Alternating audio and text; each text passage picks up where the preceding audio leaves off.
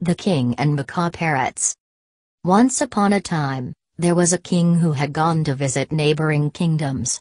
He was gifted a pair of baby macaw parrots by the king of the last kingdom where he was visiting. They were the most beautiful birds he had ever seen. So, upon returning to his kingdom, he called for a bird trainer and asked him to train macaw parrots. The king also arranged a place in the palace garden for the parrots. He often looked at them from his palace window.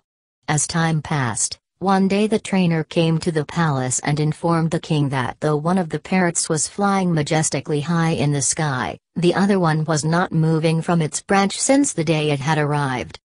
Upon hearing this, the king summoned trainer and healers from the nearby kingdoms.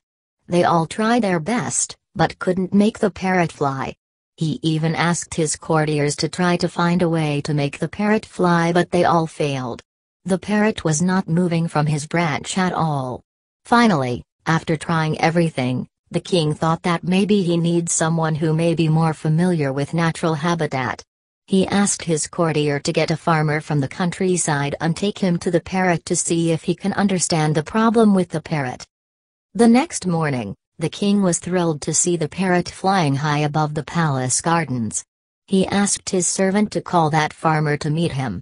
The servant quickly went and located the farmer, who came and stood before the king. The king asked him, "How did you make the parrot fly?"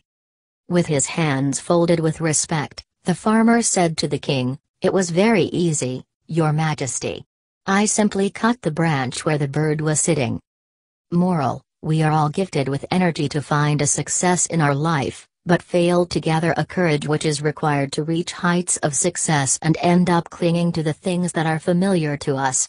We need to free ourselves from our comfort zone to explore new opportunities and find a success beyond our capacity.